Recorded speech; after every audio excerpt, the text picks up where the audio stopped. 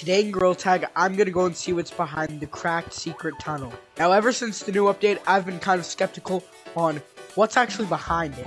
But today, I'm gonna glitch outside of city, then I'm gonna load forest, and then glitch outside of forest, and then jump down to secret tunnel to see what's actually there. Drop a like on this video so I don't get banned. But nonetheless, now let's go try it out. So for this video, I'm gonna be using the trusty old sky map method, where I just, have all the timing right, and then wait for the glitch to work. So I'll see you guys when the glitch works. Alright, so I've unloaded mountains so I could do this correctly with Rock Monkey, and let's go.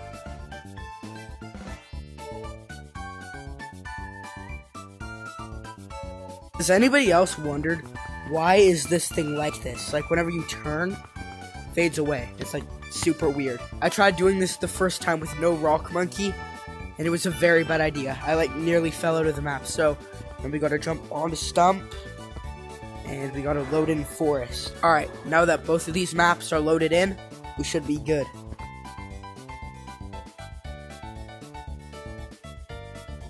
Alright, here we are, moment of truth.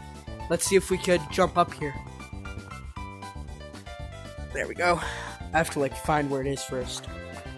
Where is it? Oh, there it is. Alright, here goes nothing. 3, 2, and 1.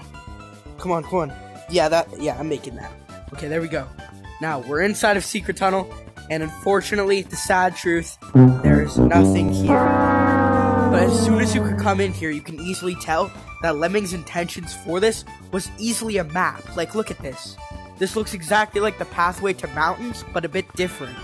You could see the cracked outline in the sand, but there's nothing else more than that, and this cool little tunnel. But now I gotta get through this. Let me out. Okay. That's basically it for this video, guys. Make sure to like and subscribe, and I'll see you all next time.